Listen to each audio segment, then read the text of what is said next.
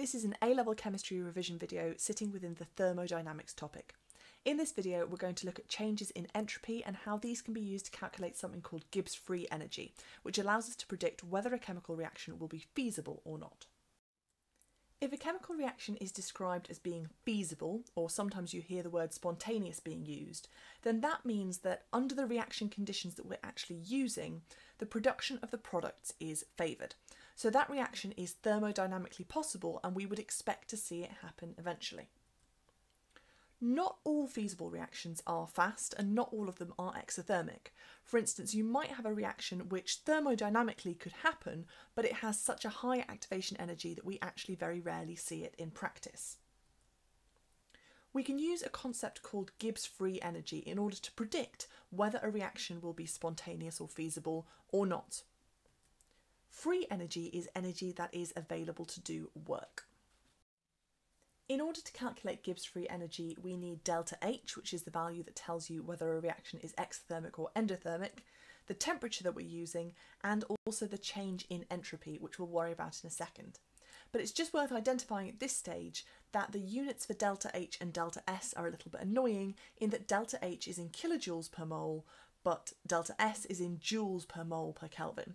So when you're calculating Gibbs free energy, you're going to need to take account of that and the fact that you're going to need to divide your answer for delta S by 1000 before you can use it with delta H. We can use the change in Gibbs free energy for a reaction to identify whether or not it's feasible. Where delta G is negative, the reaction is feasible, and where it's positive, it's not. So the point at which delta G is exactly 0 tells us when the reaction becomes feasible, and we can solve that for T to work out at what temperature that will happen. In practice, this means that there are two different things that could lead to a reaction being feasible. Delta G must be negative, so either delta H must be negative or delta S must be positive, so that when you take it away you still get a negative number. So what this means in practice is that reactions are more likely to be feasible if they're exothermic or if they reduce order, which is what entropy is all to do with. Speaking of entropy, let's define it now. Entropy is a measure of how much randomness or disorder there is in a system. So randomness will be increased by there being more particles because they can then be arranged in more different ways. All systems over time tend towards there being a greater degree of randomness, and this is my personal excuse for why my desk gets so messy. I can't help it, it's just entropy. Over time, unless we put work or energy in, that entropy will increase and things will become more and more disordered. You need to know that all entropies are positive numbers, but of course we're not actually using entropy itself in the Gibbs free energy formula, we're using the change in entropy. So if entropy decreases because a system becomes more ordered, then the change in entropy, delta S, could be negative. The more ordered a structure is, the lower its entropy is. So as a general rule of thumb, a reaction that sees an increase in the number of particles is also going to see an increase in the amount of entropy. The third law of thermodynamics also tells us that when a substance is at absolute zero, it has close to zero entropy, and then its entropy will increase with temperature. So this is happening because as the temperature gets higher, the particles are vibrating and moving faster, and so there's greater disorder. So gases have the most entropy, but solids have a lot less because they're just vibrating in fixed positions. In order to calculate a precise value for the change in entropy, we need to take the total entropy of the products and subtract the total entropy of the reactants. Let's look at how this works in practice. Here we've got hydrogen reacting with oxygen to make water. So first I need the sum total of entropy for my products. Water has an entropy of 189, but of course there are 2 moles, so I need it twice. That gives me a sum total of 378. For hydrogen, I've got 115, but again there are 2 moles, so I need that twice, plus 161 for oxygen, giving me a sum total of 391. If I do the sum of the products, take away the sum of the reactants, I have 378 take 391, which gives me an overall entropy change of minus 13. If I do a little common sense check, this does make sense. Overall, the amount of entropy is decreasing because I'm going from 3 molecules to 2. If we go back to our formula for Gibbs Free Energy, then we can use this to start to think about whether or not this reaction would be feasible. We've just calculated that the overall entropy change for this reaction is minus 13 joules per mole per Kelvin. And then room temperature, we need to report in Kelvin, as with all temperatures in chemistry, so we're going to call that 298. And then I happen to know that the overall enthalpy change for the reaction of hydrogen with oxygen is going to be minus 486 kilojoules per mole. But wait, I just said kilojoules per mole, and entropy is in joules per mole per Kelvin. So first I need to convert this by dividing by 1000. Much better.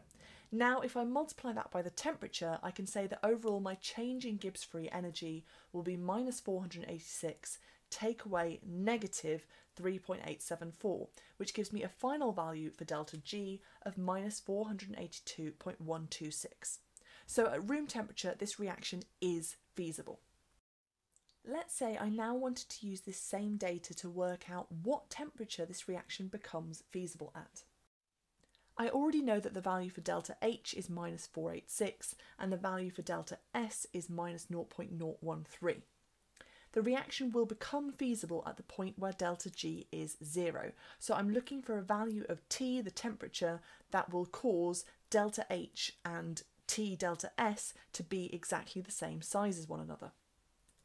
So that tells me therefore that I need 486 to be equal to minus T times minus 0.013.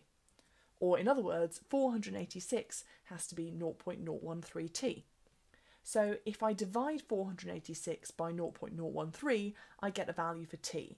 And it's the massive value, 37,384 degrees Kelvin. So that is the temperature at which this reaction will stop being feasible.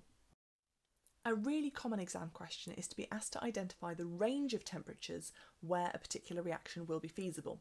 So we're going to be given a table of data that gives us the entropy for each reactant and product, and also a delta H value. So here it's delta H of formation, and then this happens to be a formation reaction, so that is actually the enthalpy change of the whole reaction.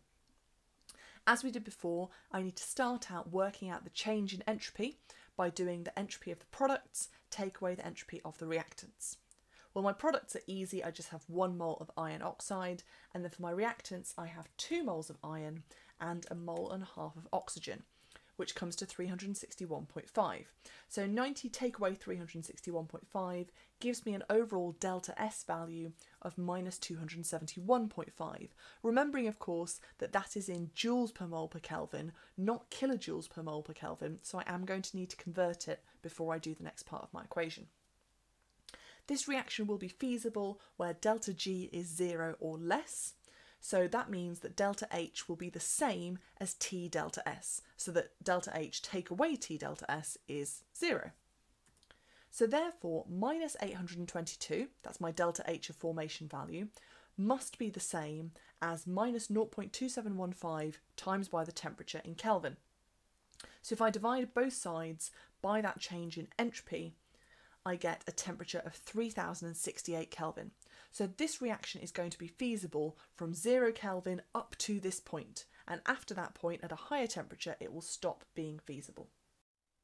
Don't forget, Gibbs free energy only tells you about the thermodynamic stability of a reaction. It's not going to tell you anything about the kinetics. So for instance, graphite is thermodynamically unstable. We would expect it to break down into individual carbon atoms, but kinetically speaking, the rate of reaction for that reaction is so slow that actually graphite isn't realistically going to break down. Thank you very much for watching, and I hope that you found this a useful explanation of how to calculate Gibbs free energy. If you did find it useful, then don't forget to like, subscribe and click the bell to be notified of new A-level chemistry videos coming soon. And if there's a particular topic you would like covering, leave me a message in the comments below.